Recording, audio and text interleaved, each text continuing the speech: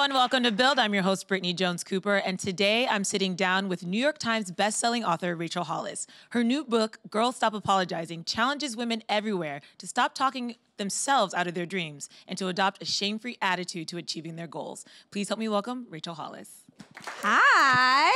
How you doing today? I'm good. How are you doing? I'm good. I got to read the book, and there's so much fun, good, tangible advice. So thank you. I know what my gift to all my friends is going to be this year. You're so sweet. Thank Yeah, you. I mean, it really, it's one of those things where it's just nice to be reminded of things that maybe should seem like no-brainers, but a lot of the times women don't give themselves permission to feel this way. Absolutely. I don't think that anything I'm ever talking about is new information, but I do believe that sometimes we have to hear something 10 different ways before it finally sticks, and you have that moment where you're like, oh, okay, fine, I'll stop eating Cheetos. Like, you need the reminder. And so I just wanted to talk about the things that had been really helpful in my life and my career to get me to where I am today.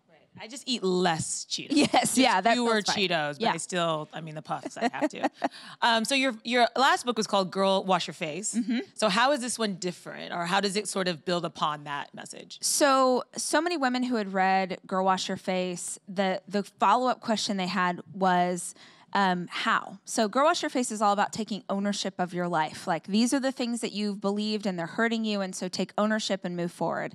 And so many women were like, great, I'm in. What do I do? How do you actually move forward? How do you pursue a goal? How do you try and get a new job? How do you pay off your debt?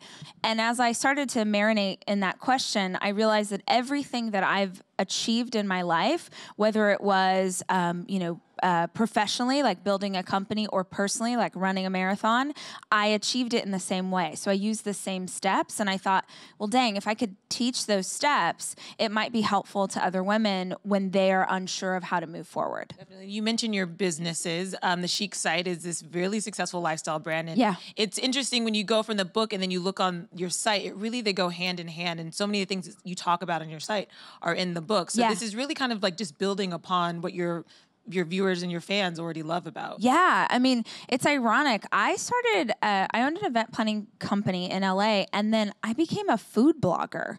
And so it's really funny that all these years later, like, that was 2007, 2008, now look at us now, and people are like, man, how do those two things correlate? Like, how did you get from there to here? And the answer is that the brand really evolved as I evolved as a woman. So in 2008, I was trying to figure out how to, be a wife and how to take care of my kids. And now I'm focusing on personal development. How do you grow to the next level, and how do you better show up for who it is that you want to be? So I just kept evolving, and then I took the audience along for the ride. And you mentioned evolving, and in the book you point out that a lot of women are conditioned to base their value on what they can do for other people. And you kind of talk about your evolution to now working more on personal development. But how do you make that switch? Because I would imagine it's really hard if you have a family. Well, I think the first step is recognizing why you do the things you do. So I've done a lot of therapy in my life, and that was a big deal for me, was understanding, why do I believe what I believe? So for me, I think from the time I was little, and this is a lot of women I know, you're raised to be a good girl. So if you're a good girl for your parents, if you're a good sister, good granddaughter, your value is often based on how other people perceive you.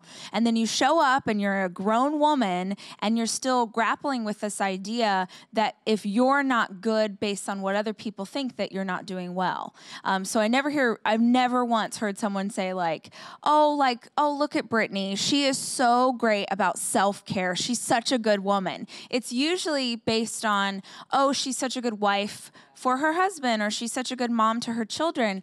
And that's twisted on a bunch of levels, because then it means that someone else gets to determine your worth.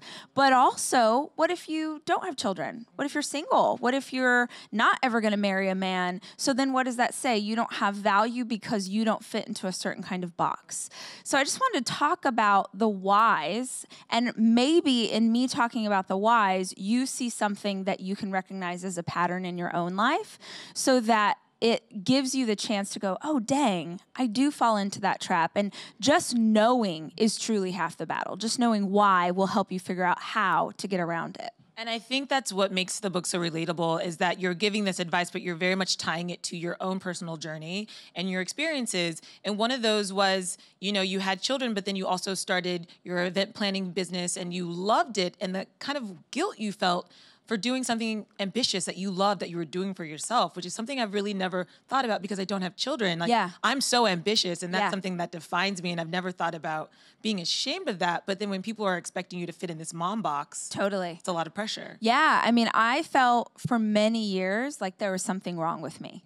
Like I really did feel shame in, I didn't want to be a stay-at-home mom. I love my kids, but and I so freaking respect stay-at-home moms. It's the hardest job in the whole world, but it just wasn't for me. And I really struggled with the shame of why am I not like other women? And it made me feel like I don't fit in. And then when I don't fit in, now I have a shame spiral and everything's wrong. And so I did what a lot of ambitious women like me do, which is I pursued my dreams, but I did it in the dark. Meaning I pursued it, you know, at 5 a.m. before my husband woke up, and I did it after the kids were in bed. I thought, well, I want to pursue this dream in my heart, but I'll do it in a way so long as it doesn't inconvenience anyone else. And I think a lot of women struggle with that we're like, oh, I'm going to pursue this goal, but I'm just going to do it in a way that doesn't bother anybody. And honestly, I don't think men do that. I don't think men are like, oh, I want to be this kind of man. Better make sure it's okay with my wife first. So I just wanted to talk about that and what is this narrative and why do we buy into it? Because for me, I spent so many years living in shame and drowning in anxiety because I felt like I wasn't doing anything right. And when I started to take ownership of who I am, when I started to just confidently say like, hey, this is me. Some people are going to love me and some people are going to hate me, but it is worth it. It is worth having people misunderstand and not like you if it means that you get to live boldly and confidently as yourself. Do you think that living in your true self thing is something that women can learn to do sooner? Because I talk to a lot of women in their like 40s and they're like, yeah, I'm myself. But it's like your 20s and 30s, you're just trying to get to that place, really. I hope so. And to me, I feel like I hope that we're bringing up the next generation. And I don't just mean like my daughter who's 2. I hope by the time my daughter's, you know, in her 20s, she will watch this video and be like, what were they even talking about? Like, it's going to be so foreign to her. But even our middle schoolers and our high schoolers, just to raise them in a way that says, whoever you are is great. You don't need to look like her. You don't need to be like that. You don't need to fit into this box. Just raising them with the confidence to be themselves, their wonderfully weird selves, instead of trying to fit into a mold. Because not only is that incredible for kids to gain that confidence, but I also think that when you give children the autonomy to be who they are, they will give that to other people. And you will raise a generation of children that are respectful of everybody's innate, special, unique weirdness. And just being kind of less fearful to walk out into the world, you know, just being who you are.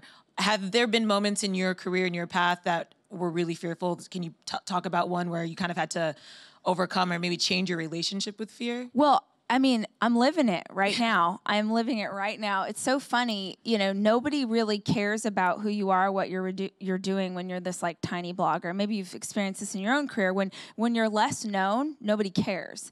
And then, you know, grandma used to say, new levels, new devils. Like every time you sort of get to a new place and things expand, now that comes with a certain amount of haters or internet trolls or people who are going to dislike what your message is or what you're saying. And I think the last year has brought incredible success, and it's also brought a lot of negativity.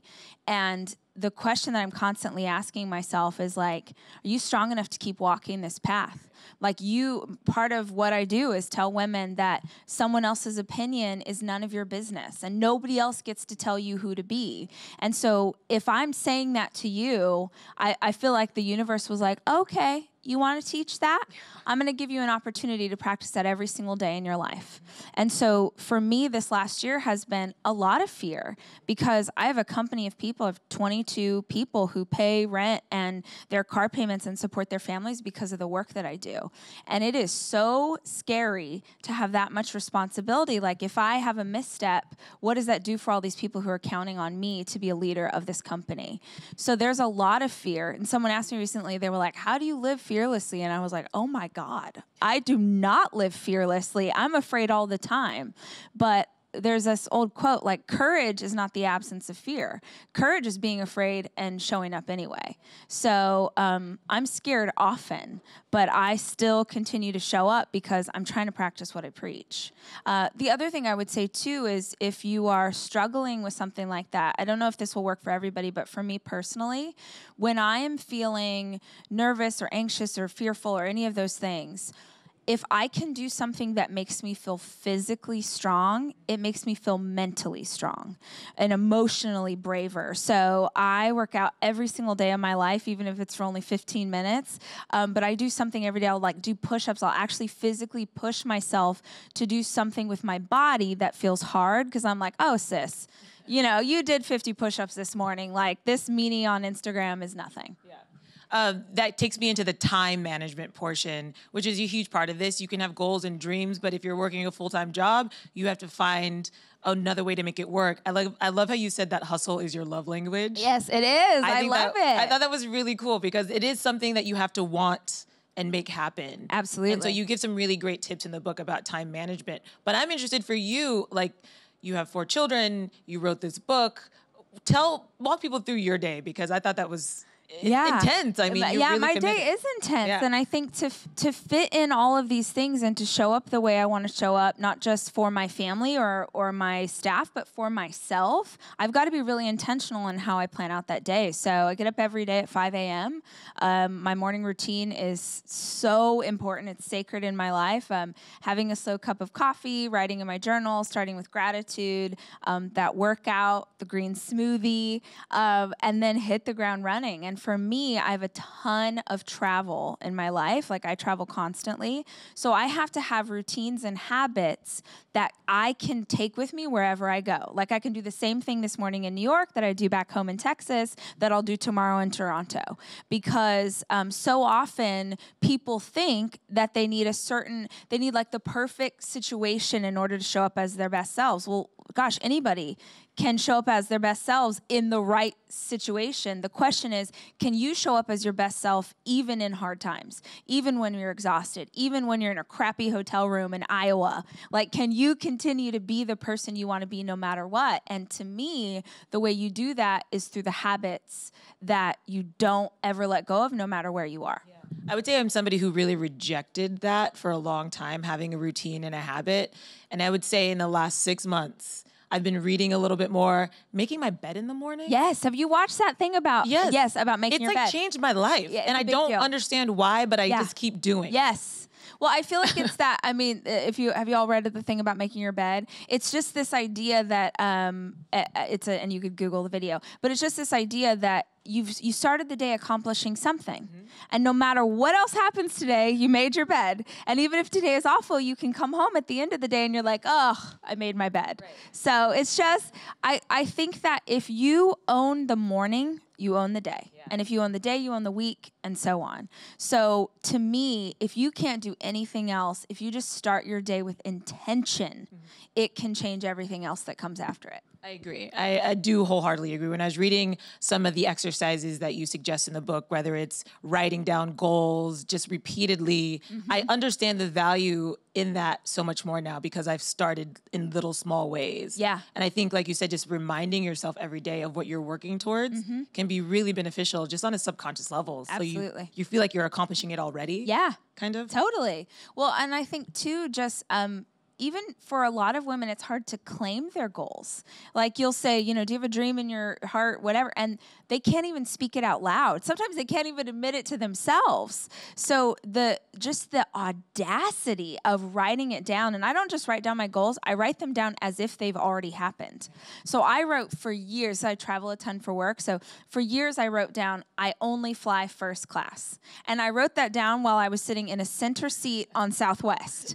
And I only fly first class, because I just wanted the reminder of where I'm going. And when you're having a hard time and you're like, what is all this for? And you can look back at those, you're like, this is where we're headed. This is where we're headed. And the crazy thing, I swear, if you look at my journals from 5 years ago and 6 years ago, I am living the life right now that I was writing down then. And it's not like magic. It didn't just, you wrote it down and then the universe was like, here you go. It was because every morning I set the intention of what mattered. So, talk about productivity and what do we want to do with our day. If you guys are like me, you've got, a million different responsibilities that you have to hit, and your to-do list is 97 things long.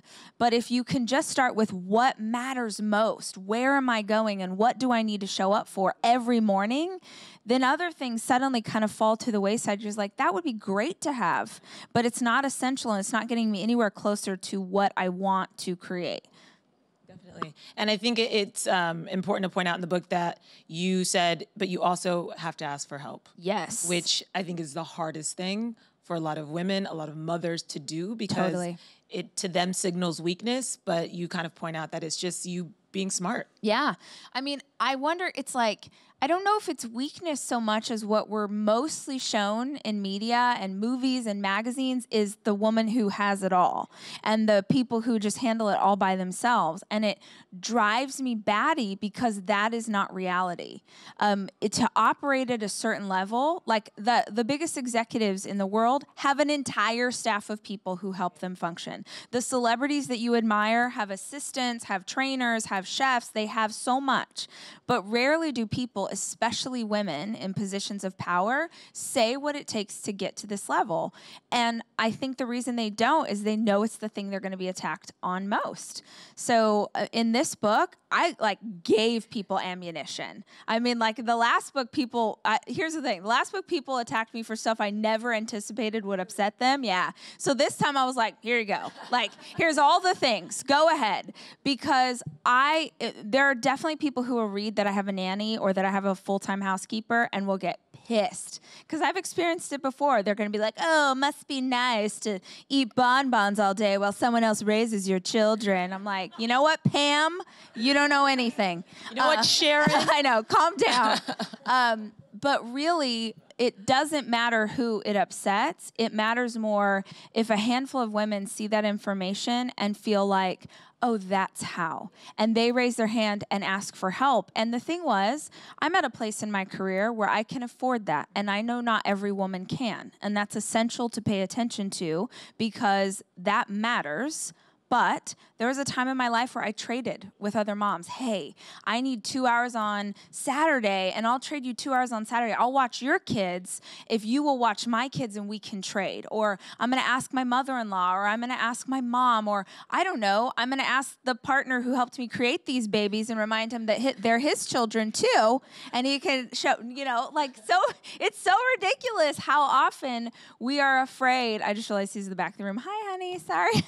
Hi, honey. I thought you were in the other room and you couldn't hear me talking trash. No, but it's crazy to me how afraid women are to.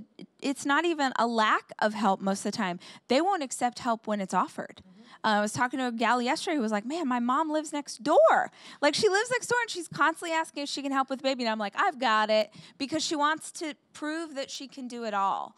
But there's a reason why, women come up to me at book signings and they're like, I've lost myself. I've lost myself. And it's because they're pouring themselves out to everybody else. There's nothing left. The tank is empty. It's why, that you've got to take care of yourself or you're not going to be able to show up for anybody else. Yeah, and I think this culture that we live in now with social media obviously heightens it. I have a lot of friends who are mothers for the first time, and a lot of friends who, they come to me, I'm single, and they vent to me, and I'm like, you should talk to so-and-so. She's going through the same thing. And I can listen, but she might actually be able to give you advice for how she's surviving it. But it's almost like women don't want to talk to each other because they don't want to show that they're not super women. Of course. I mean, we all do this, right? Like it's like we're all perpetually stuck in 7th grade and we're trying to prove to the other girls that we're cool too. And we've got it all together and our hair looks great. And it's, you know, like, I get it because it's ingrained in us from a very young age, but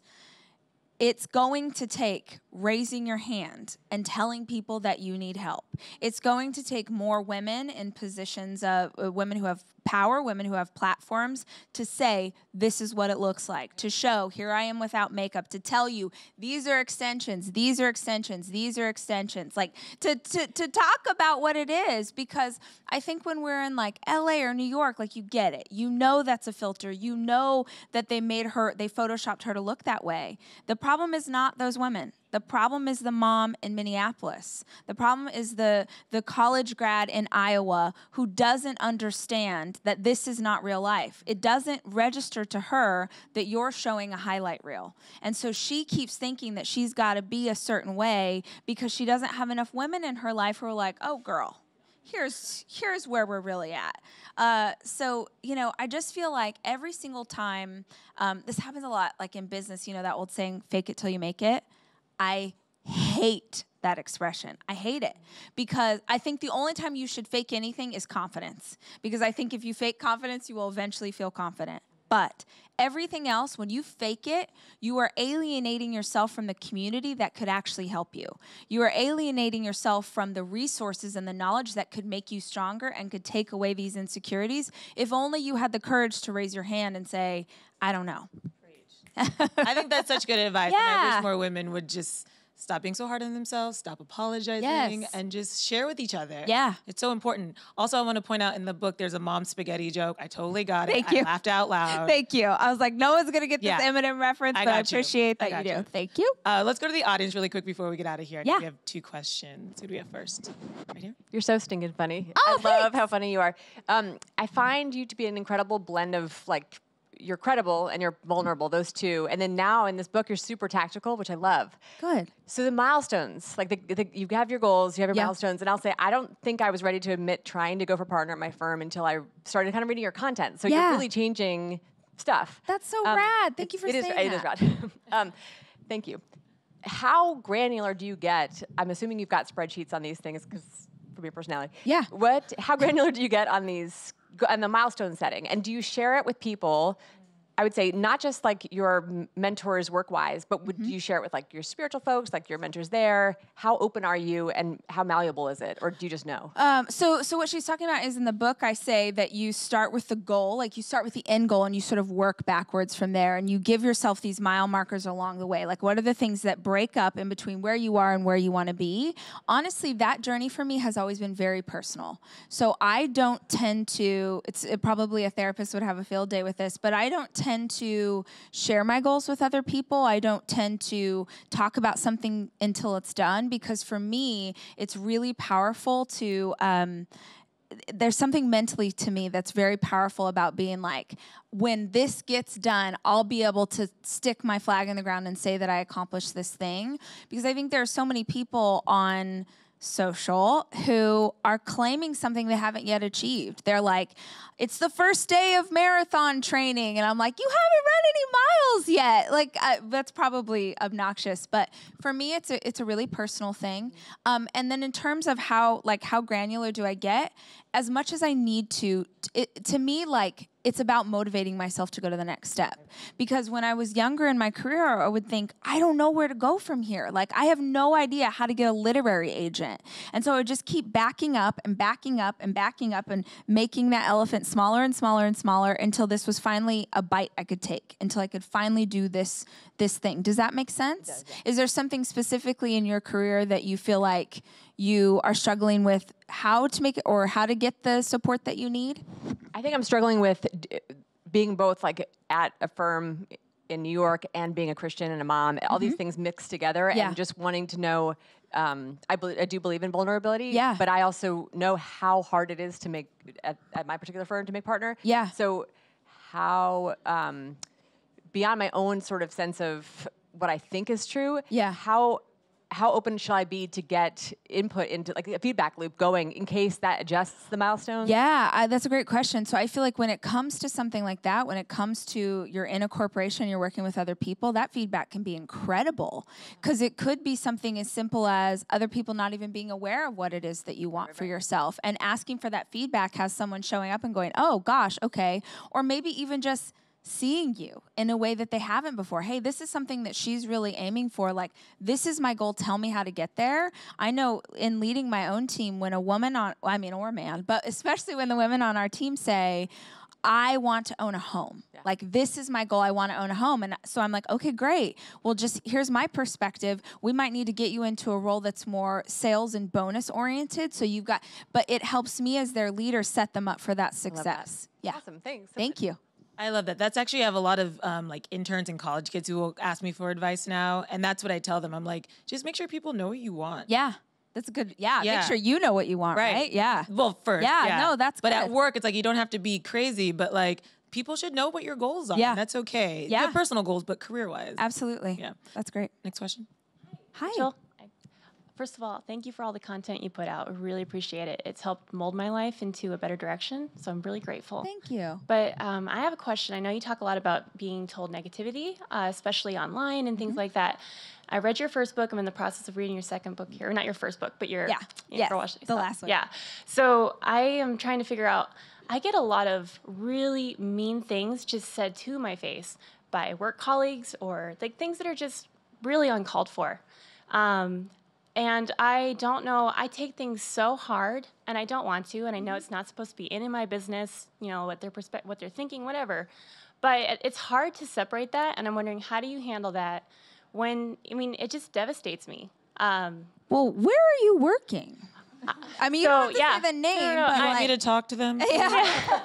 So I'm a violinist, so I do movie soundtracks, Yeah. I do Broadway, and I do ballet, and I do all sorts of like things that are, you can't address the situation because then you won't be called on to work for certain places. So you have to let it just go. That sucks. But I also have to pretend like I'll take that comment, but what they said was really awful. You know? And so how do you just navigate through that? So, I mean, the thing I wish I could say is just like, screw that, you know, go do something else. But I understand that that's not as easy.